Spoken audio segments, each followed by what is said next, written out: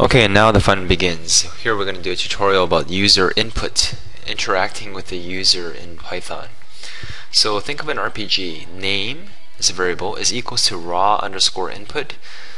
Enter your name. So just pay attention to all the brackets here. We have a regular bracket, and we have some text here. Enter your name. So what's going to happen here is the computer will literally wait for the user to type in something with their keyboard and then press enter.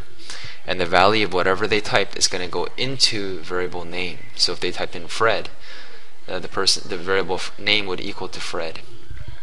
Keep in mind that this function called raw underscore input applies to text. So if you want to work with ABCs and those kind of characters, we need to use raw underscore input. Okay, and so what we have here is print welcome, and there's a space here because we want that space to be there. Name, so this plus sign will actually add the variable, the text variable with this text over here. Remember, text is enclosed with double quotes. Plus, with this text here, to Dragon Quest. And then here we have health is equals to input.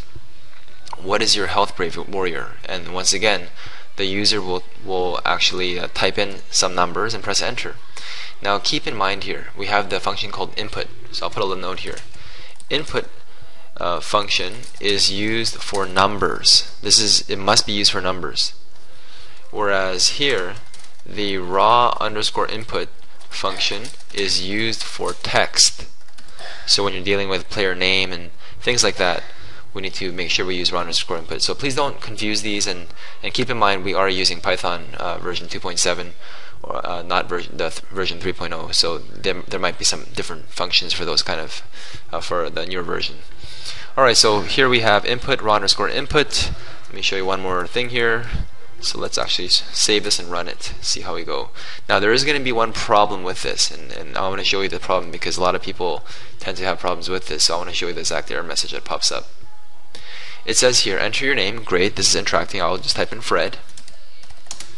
Welcome Fred to Dragon Quest. So the idea of it, the computer waiting for you, is exciting. It makes it feel like you're actually in a game. What is your health, brave warrior? I'll just type in 100. Error. It says here type error, cannot concatenate, which means put together, str, which means a string or text, and int, which is a number object. So you can't actually use a plus sign to add the string and a number. So your health is health. So health here is a number, and this is a string. You can't do that in Python.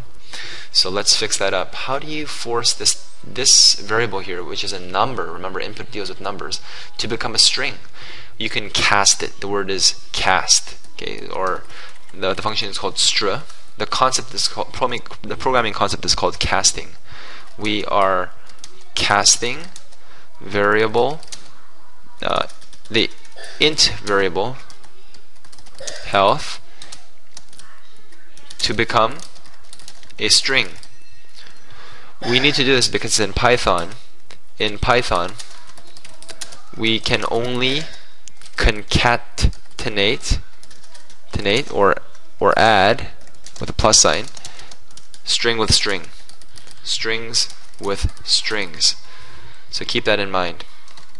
So this is an important concept. People always have problems with this. You have to memorize this function called str. So now this should work. I'm going to save this and I'm going to run this, and now we have an exciting RPG. Enter thy name. I'm going to type in Cindy. Welcome Cindy to Dragon Quest. What is your health, brave warrior? We'll say 200. Your health is 200 points. So we're starting to unleash the power of programming, which is interactivity, and don't underestimate the power of Python. Although we're working on very simple beginner tutorials for text, there's some very simple commands that actually draw pictures to the screen, and you can actually create a full-fledged role-playing game in Python. Alright, so we have this code here. Let me just show you one more thing here. You don't really have to type in some text here. You can just leave it as double quote, which basically means no text at all, and you're not going to be prompted, but the computer will still wait for you. So I'm going to run this, and it's not asking you for anything. However, it is expecting you to. I'm going to type in AAA. Welcome AA to Dragon Quest. It's not prompting you for a number. I'll type in 55. Your health is 55 points. It still works. So this is like the null string. This is empty. It's completely blank. I could put some spaces there, but in fact, if you are going to do this, you might as well get rid of the double quotes altogether, and it still works. Okay, so basically, you're not being given a hint, but the computer is still waiting for you to type in something, even without the double quotes. So once again, what is your name? It doesn't really tell me. I'm going to type in Joe. Welcome Joe to Dragon Quest. It's not asking me for a number. I'll type in 77. Your health is 77 points. Congratulations, I hope you have some more insight into user input, whether you're dealing with strings or whether you're dealing with numbers. And when you are dealing with numbers, I hope you know how to force the number to become the same type of a string.